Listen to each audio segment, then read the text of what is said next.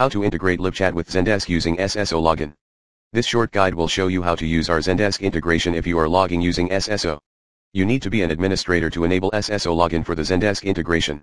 If you don't have administrative privileges yourself, please pass this tutorial to your admin. Follow the steps below to complete the setup. 1.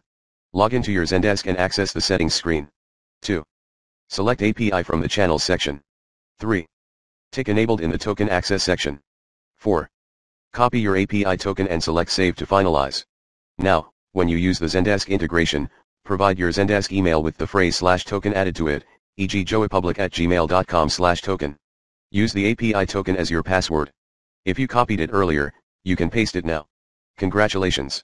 Now you can use our integration and log in with SSO.